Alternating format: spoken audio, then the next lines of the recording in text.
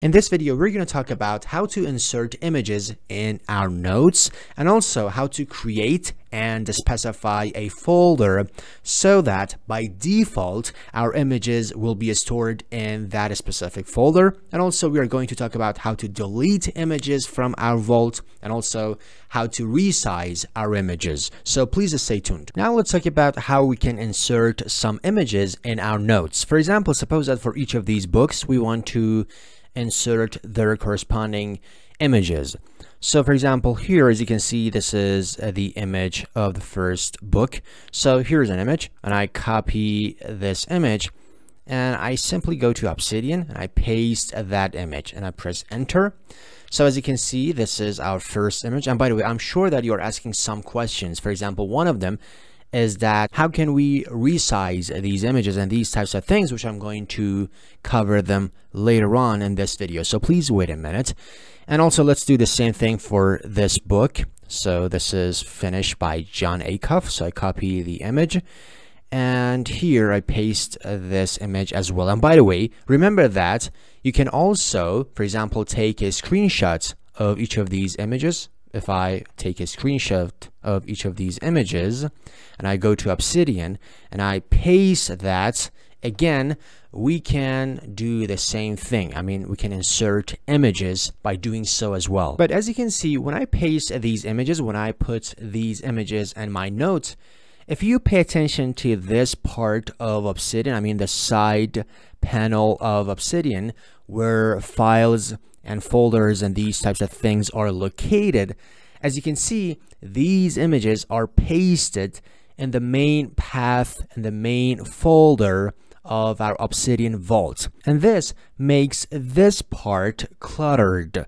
and disorganized. And we don't want that. We want to make all the stuff organized. So for example, suppose that we want to create a folder, and from now on, we want to store all of those images in that specific folder, which we are going to create. And by doing so, all the stuff will be more organized. So in order to do so, first of all, let's create a folder. So I click on this and let's name that folder assets, and I want to create another folder inside this folder. So I right click on it and I click on this new folder and let's name this attachments.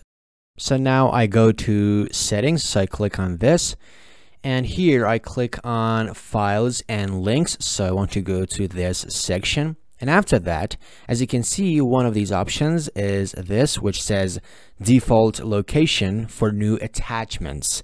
And as you can see, by default, it's the vault folder, but I want to change that. So I click on it and I click on this, which says in the folder specified below. So I click on it and here I should specify the attachment folder path.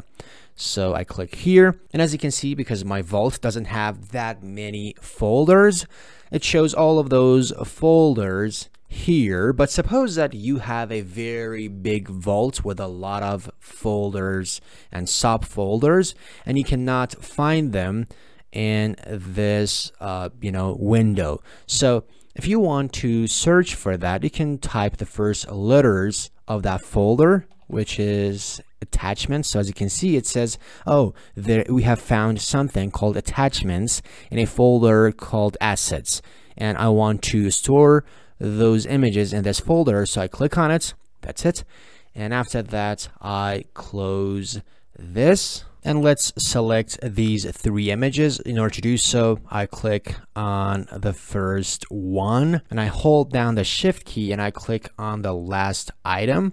So as you can see, we have selected all of these stuff and I drag them and I drop them in this folder. I mean this attachments folder. And let's click on this in order to navigate back to our note. And from now on, whenever I paste an image, that image will be stored in this folder. So let's test it. For example, let's take a screenshot of this section and let's move down.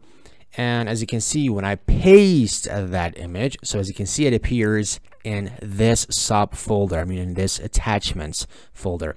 And if I paste these images, so as you can see, all of those images will be stored in this attachments folder. And if you want to see a preview of these images while you're hovering your mouse over these files, you should press the Control key on your keyboard. And as soon as you do that, you can see a preview of that image. And for example, this is the second image and this is the third image.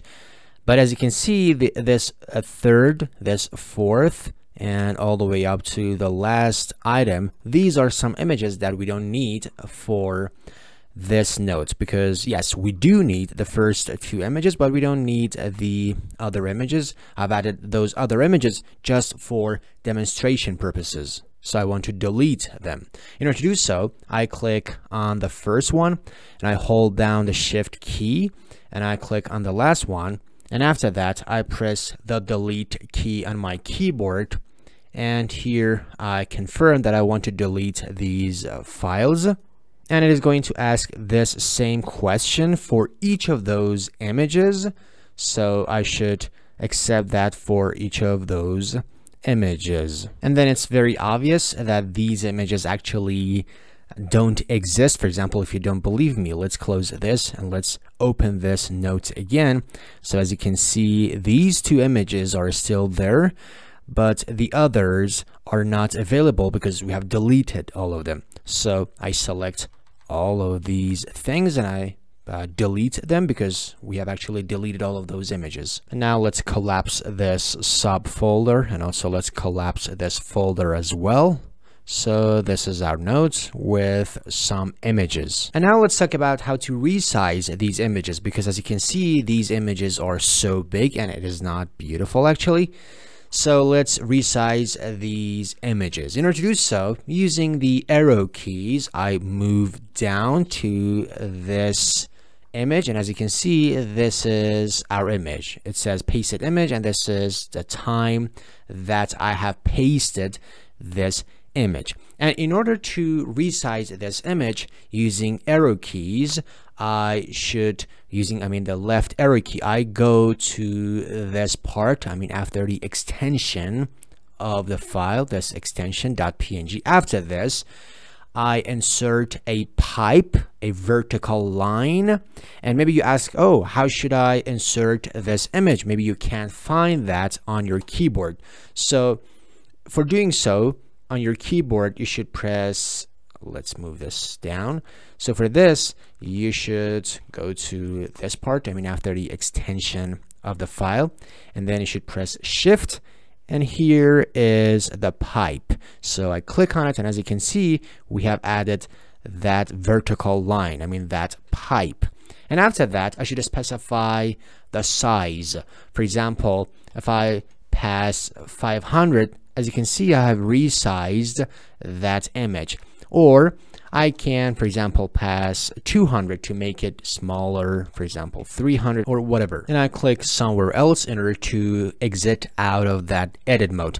And let's do the same thing for this image. So I place this cursor after the extension of the file, and after that I insert a pipe and I type 300, and I click somewhere else in order to exit out of that edit mode. So as you can see, we have resized our images. And now I'm sure that some people are asking this question, that they may ask, can we place these images, for example, on the right side or left side or the center?